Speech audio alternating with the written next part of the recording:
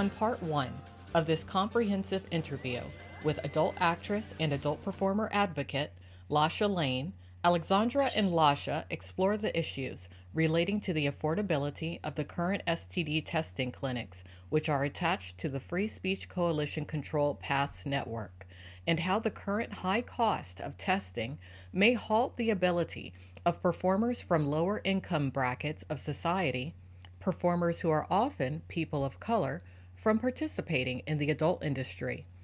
In addition, Lasha questions why the Free Speech Coalition doesn't readily provide application or invitation information as to how other STD testing clinics, which may offer more affordable testing, can join the FSC Pass network.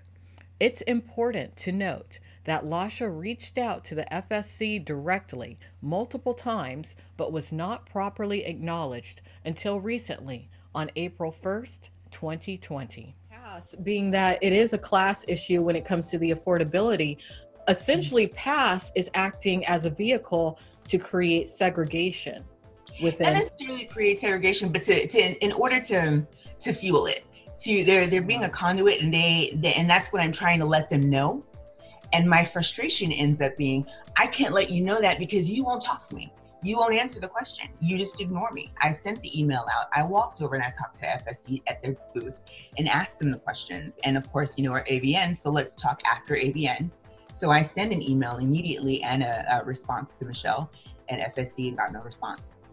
In February, I called the office twice, got no response.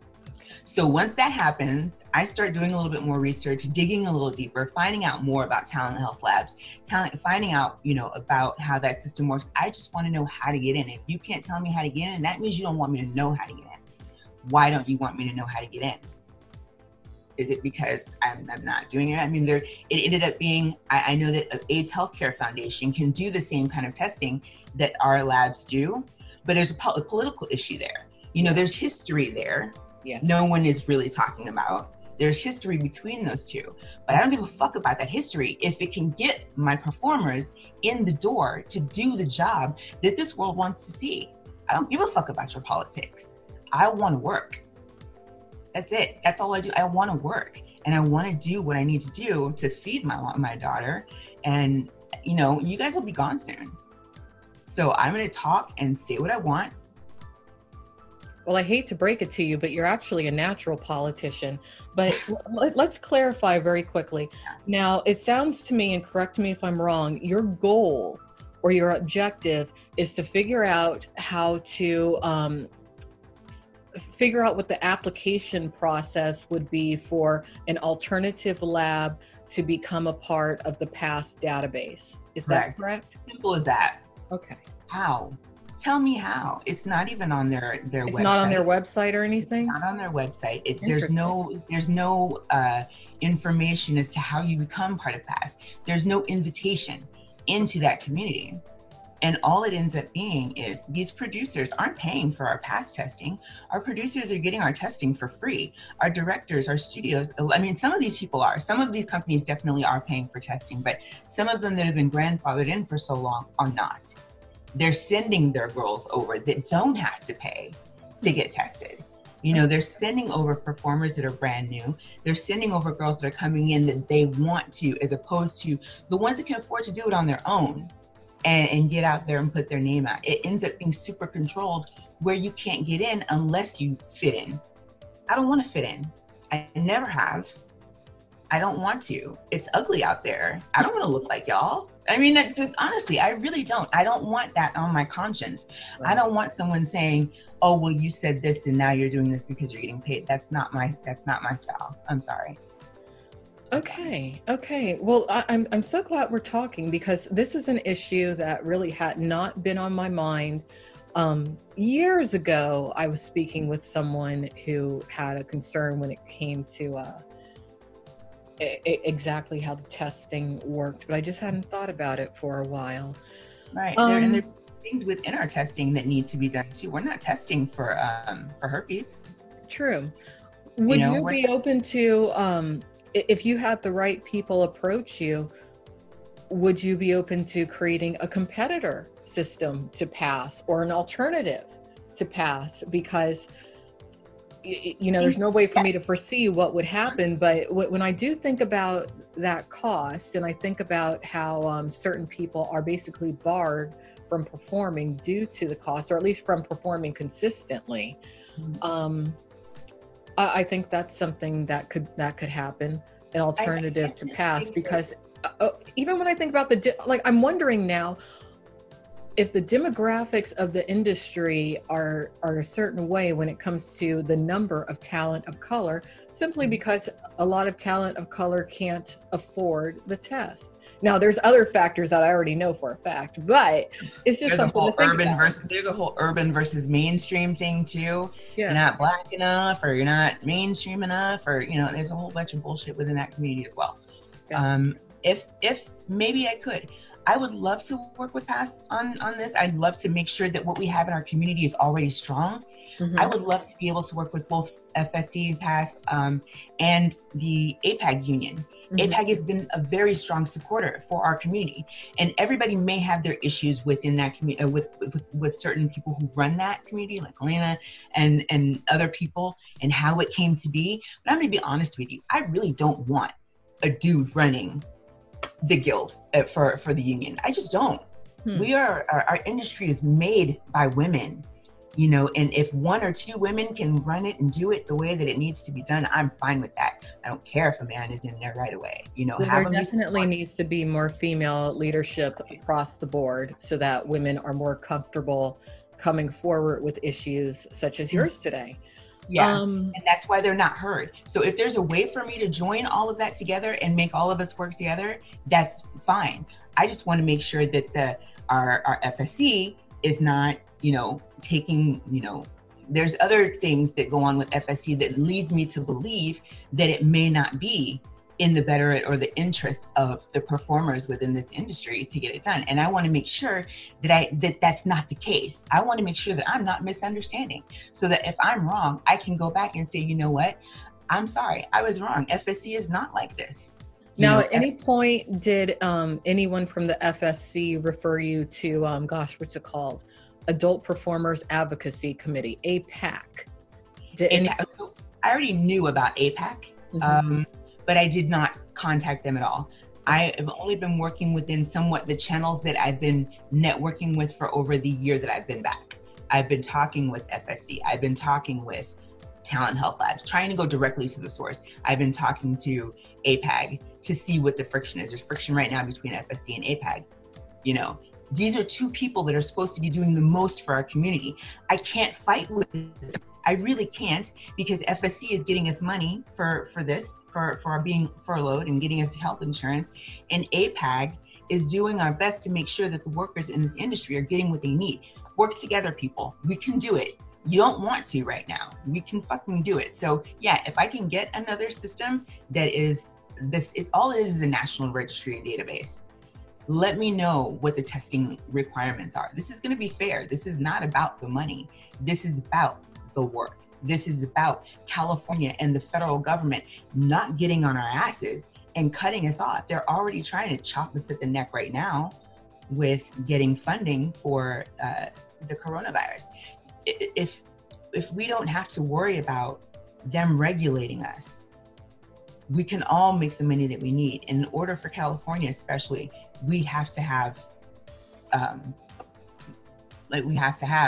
some sort of unity within this community. So if I can find a way to do that without fucking up the structure as is and just getting the wrong people out of there, then it can work. And there are more people of color coming in. There are more women coming in. You would be a wonderful person to have on that Adult Performers Actors Guild board.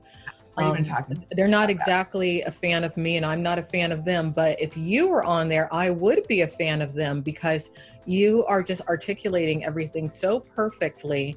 I love APAC. I have grown to really adore Alana and Ruby and all of them. They do amazing things. And I at XBiz LA, actually before all this happened, I spoke with Alana and I told her that I wanted to join APAC. and we haven't gone through the processes or anything like that. I actually knew her before I spoke to Kiki, and she came to me after my exchange with Kiki that same day. She wasn't at ABN. Kiki went to her and said, yo, your girl, she just came to me and was like, eh. So Alana called me and we spoke, and I told her what happened, and we just left it at that, because it's not ready. We're not ready. They're not ready for that yet. Well, from what I can observe, APAC does need additional people who actually want to help the adult community. And these are all just my observations. She wants me to do it. She definitely does want me to do it, and I want to do it. We just have not made the steps right now. They're fighting right now just to stay a union. I want them to win that fight first, and then I can join, or I can help however I can on the outskirts. I can be vocal. I can encourage other performers to be vocal. The women and the Black women in this industry, let's just start there, are becoming more vocal. Finally. They're not afraid to talk like they used to. And I'm seeing, if it's because of the work that they're getting on their own, they're starting to see that they don't need their agency's backing to get the kind of work that they want. So they're being more vocal. Anna, Fox, Osa, very vocal. Kira, very vocal. And I just wish that they weren't Lotus, very vocal. I just really wish that they weren't the only voice for Blackness within this community. I wish there are urban girls, and it's funny because they're still Black, but our urban girls don't have a voice. I'm kind of in both. I wanted to strategically place myself within both communities, both urban and mainstream, so that I could kind of have a voice for both communities, so I could listen to what's going on in both sides of the community. I can listen to the mainstream Black women that are having their issues within that community, and I can listen to the urban women, the urban Black women that are having issues within that sphere of misogynoir and just mistreatment within our own community for us and how we're looked at. I want all of us to be heard, and I want the industry to just kind of see us as a whole, instead of seeing us as she's kind of white Black, she's kind of Black, she's got a loud voice, she's quiet. I love the fact that we're speaking out now and we're not afraid to do it. We're not afraid to do it. And the more it goes, we're starting to be more ourselves. We're starting to be more vocal. We're starting to not give a fuck about how you think we look, how you think our tone is, or how you think we speak, or how much of a lady you think we are. We still suck dick. We still have college degrees. We still run businesses, and we still all do all of this stuff. You're gonna listen to us now. You don't have a choice anymore. Let me ask you, what are your long-term goals in the industry at this stage? Because you already got your feet wet when you first entered when you were younger, then you took your break, developed your life. Now you're re-entering, you're coming back like a freight train about to run everybody over, which is wonderful. Kicking doors in, man. But what are your long-term goals? Where do you see yourself? Are you planning to just, remain for 3 years, 5 years, the rest of your life? What's going on? I'm in it for as long as I can be. I'm over the hump already. I'll be 43 in a couple days. So I am just ready to. I also see yourself as a studio owner, a producer, talent. Myself as a producer in the end. I'm already shooting my own stuff. I already have series in production. I have 4 or 5 different series in production. I have Halloween shorts. Things like that. Companies that I know that I'm never really going to be able to work with a lot of these companies right there because of my mouth, because of my presence. So I know that I have to break those doors and I have to get that stuff together myself. So I want to own my own studio. I want to be able to hire my own actors. I want to be able to put my own stuff out. I want to be able to have, an award show that fully encompasses this industry. I love ABN. Oh my God, please don't put that in the sphere that I don't love them, because I do. I just want it to be more inclusive, and they want to be more inclusive.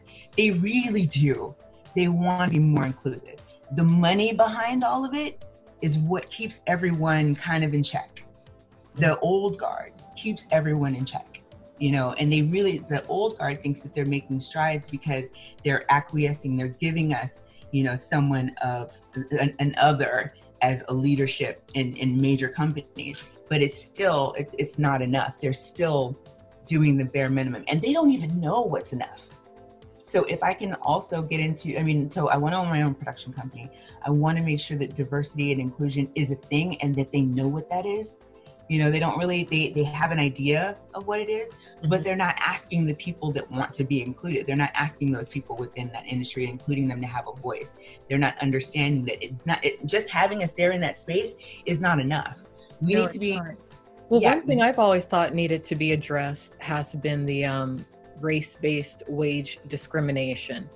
That has gone on for a very long time. Not many people talk about it. Do you have any thoughts on that?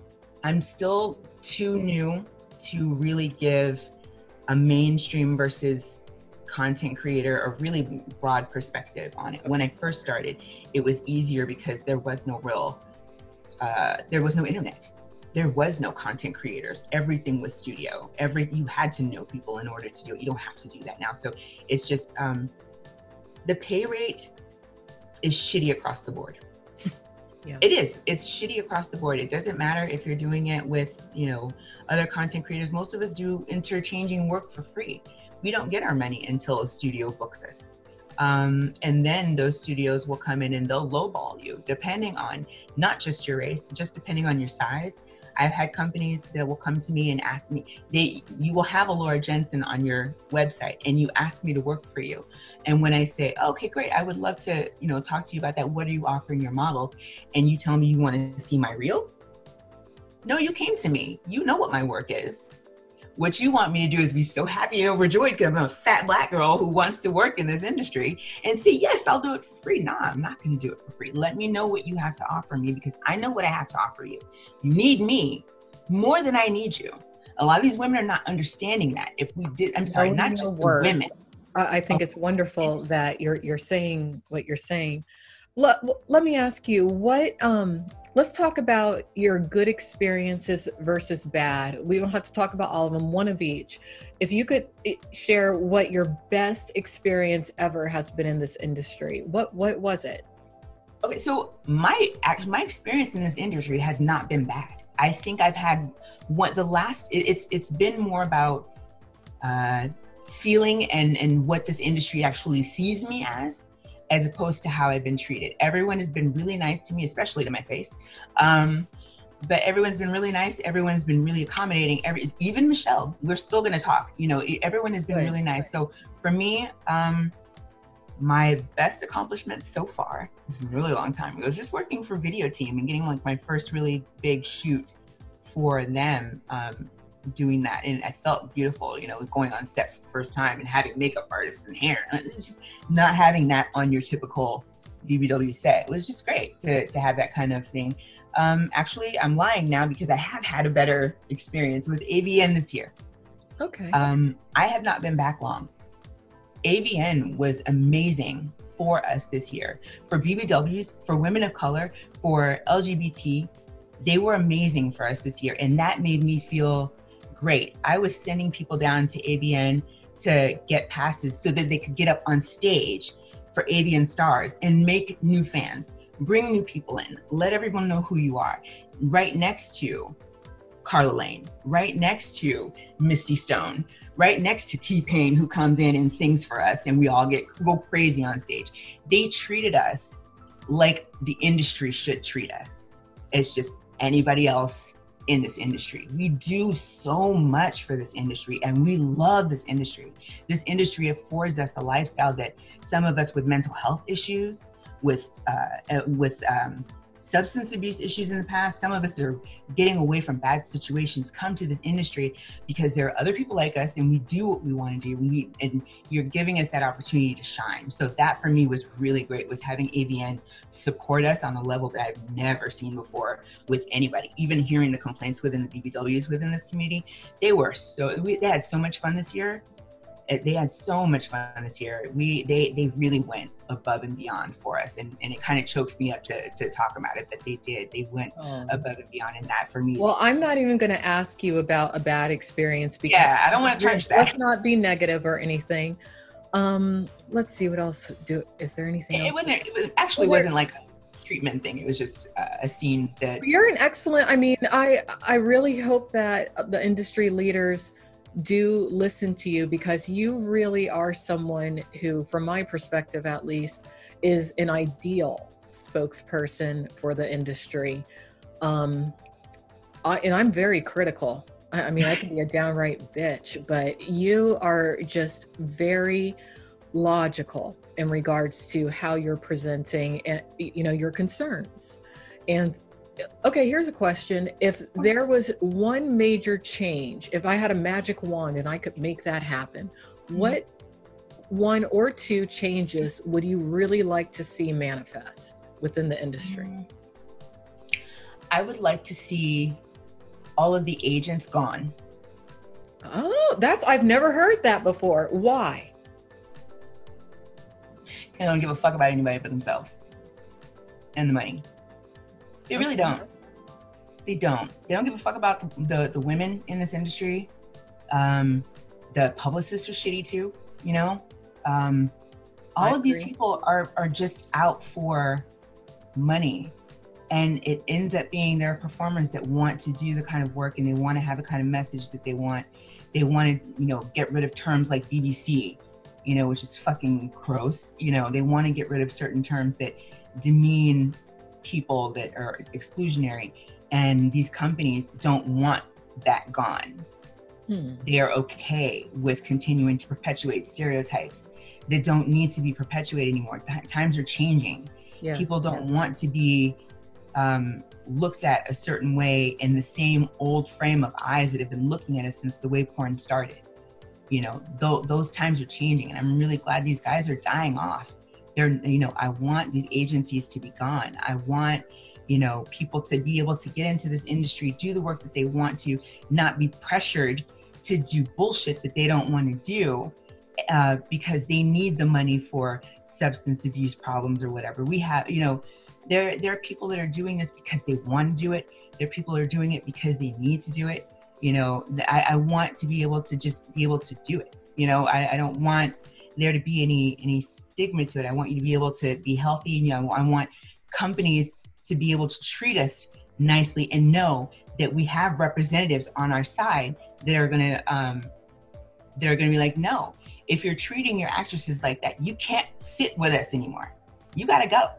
And I want the performers to feel comfortable enough to be like, okay, well, we're going to band together and we're not going to work with this company anymore, no matter how much you pay us, or offer us. Because what's starting to happen is when they have these agents and when we have these companies that are not out for us, we have these girls that want to work so bad, they will take whatever they can get and undercut whatever hard work that we're trying to do.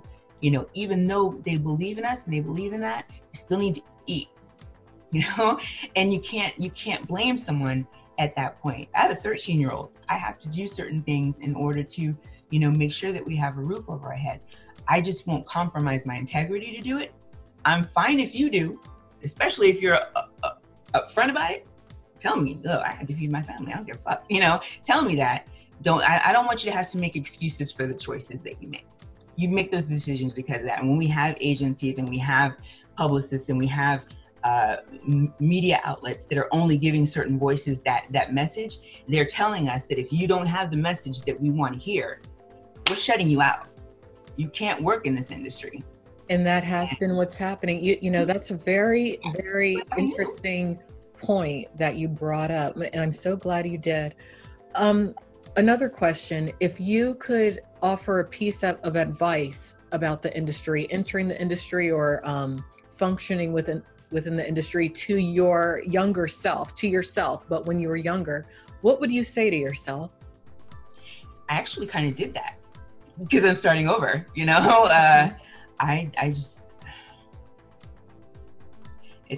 know if that's a fair question. If I could have someone else do it, because again, I just kind of half-assed about it the first time. I wanted to make this a career goal. I come in with your intentions. Come in with your intention set. Find out why you want to be in this industry. Are you in this industry because, if you want to be a star? Be a star. It's cool. Be a star. If you're in it to, be a star and to make a change, figure that out and find out how to kind of navigate it beforehand. Find out how the industry works. Read, there's a lot more to this industry than just fucking on camera. There's networking, there's business, there's going to, conferences, there's schmoozing, there's a little bit of ass kissing and being diplomatic and I'm never going to kiss someone's ass, but there's a way to really get where you want to get in by, being able to speak with people the way and getting them to understand where you're coming from, and as Black women, it's very hard for them to see us in a way that's other than angry. They don't see us as passionate. It's kind of like a cross between the two. It's like a New Yorker who's like, fuck you, blah, blah, blah, and it's like super passionate about that versus you're really demure kind of Californian that's like, oh, I don't like the F word. It's that. They don't see us as passionate. They see us as angry. And when they don't see our passion, we get angry. Mm-hmm. So, and our anger is what fuels it. And it just makes it makes it bad. We don't want to be angry. We're passionate about what we do. And we want. It's time for Black women not to be so polarized. That's what you're saying. And, to be seen as any other woman. I mean, there's so many stereotypes that are, just thrown onto every kind of woman in the industry, and all that needs to come down. And it's only going to come down as we do have more female leadership, because working in the adult entertainment, it's an intimate industry. People want to act like it's not, but it is. And you kind of got to be a woman to understand that, at least when it comes to the women in the industry, it takes a woman to understand a woman. I don't care what anybody says. It really does. And especially in the areas of Me Too and all that, I feel like that kind of got glossed over in the point. It did. It got glossed over because we're already looked at as sex objects anyway. No one gives a fuck about what porn stars do. They or the kind of treatment that we get on set. Now they're starting to, because more women of people of color are becoming part of, office in our community and politics. They're seeing what what's going on with us, and they're hearing our voices. So now things can change. But if the guard doesn't change, and if the people in our industry aren't being shuffled out and being funneled in with new ideas and innovation, then even the work that our politicians and things are trying to do for us and our social leaders are trying to do for us won't touch that community. It won't. One thing I would really like to see you do on your own, or if you want me to help you with it even, you need to do a regular podcast. I know you said you did one in the past, but you really need to, starting yesterday, because I can just feel your energy, and I see how just your excitement and your enthusiasm is contagious. Right now you're talking to probably one of the most cynical women on the planet when it comes to adult entertainment and what's going on, because I've had it and I'm on a mission. But I had a mission for you too. Okay, but you give me hope, and I just would really love to see women who are looking for a place to be heard come to you, because you want to be there. You see how it could be better. You're hopeful. You're strong. You're dynamic. You seem very driven, and you just come across so well. So I would like to check in with you once a month, really, but I think that you need to host just a weekly, maybe a bi-weekly video podcast, have your guests on, talk about what's going on, whether you're an independent creator or, you're looking to get out there and work with studios or make your own studio, whatever. But yeah, you've got a certain thing about you, and I really like seeing it. I'm so glad we spoke today. So, thank you very much. I have to tell you, I was actually a little apprehensive. I was apprehensive to talk to you because I knew the slant that you had on it. I did. I knew. I can tell. I watch all your videos. I know that. Oh no! I know that you were looking for kind of a reason to still. You wouldn't be doing this if you didn't think that there was a reason for it. And it kind of felt like you needed a little bit more inspiration to see what the positive aspects of this industry were, to see that even though things have been shitty in the past, that they can change. Even people, I know that you had your reservations about Alana and APAG and FSC and all that. and how they're. I don't know if you're aware, but when it comes to the FSC is very fortunate that I don't say certain things that I could say. It was a Free Speech Coalition attorney who manufactured a lawsuit against me, and it's all because I exposed some controversy revolving around some previous Free Speech Coalition leadership. Yeah. Now, I'm not going to say that the current leadership is what it was, but being that happened, considering a situation involving an extreme hate site that targeted my family for years, put us in danger, and being that I received very little acknowledgement for a lot of the efforts that I've made over the years when it comes to bringing certain things to light, when it comes to how I've been demonized and villainized, at this point, I kind of just go with it. I'm like, all right, you want to see me as the big bad black girl? So be it. I'm going to be that for you. Yeah. But I'm just very disappointed when it came to the treatment, not just of myself, but that I've seen of others over the years. So my final question for you, and then you can ask me a question or questions if you like. My final question for you would be, at this moment, let's say none of the changes that you would like to see happen were to happen, would you recommend someone who is, I don't know, 21 years old, has stars in their eyes to enter the industry today?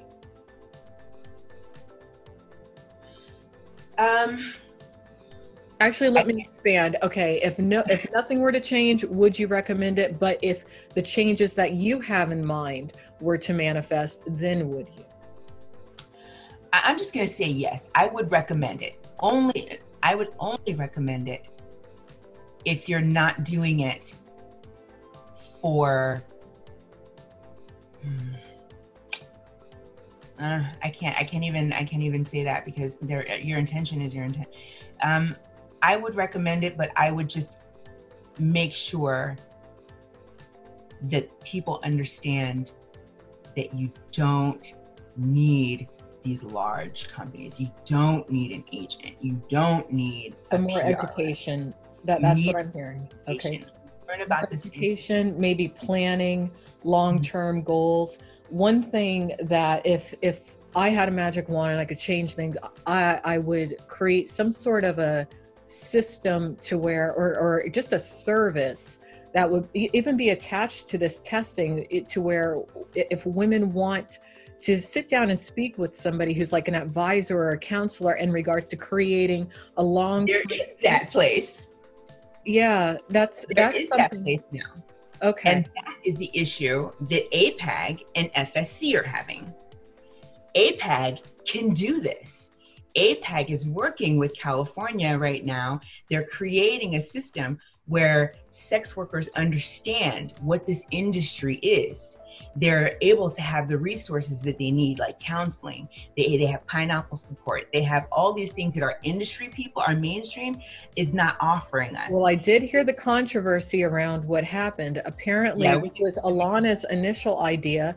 Then somehow FSC Michelle and Lotus Lane lifted the idea, approached Pornhub behind Alana's back, according to Alana's tweets, because I documented all of this on Porn News Today. And it's like there's some sort of a fight between who is going to be the educational resource. So, yeah. And that just kind of comes back to my original thing with FSC and the past testing and all that. If you're able, and this is my mindset, and it kind of turned over, and I talked to Alana about it. If you're willing to stab other performers in the back, and I don't even know all of the details, but let's just go by for what it looks like from the outside. Okay. If you're willing, as FSC, past Free Speech Coalition, all the people that speak for us and tell us not to work in this industry and tell us not to do certain things, if you're willing to do all that AB 2389 wants them to do and squeeze our necks some more, and you're willing to offer them the same thing that APAG is willing to do for free, but you're willing to do it at a price, what else are you willing to do? Look for part 3 of this interview with Lasha Lane soon on pornnewstoday.com.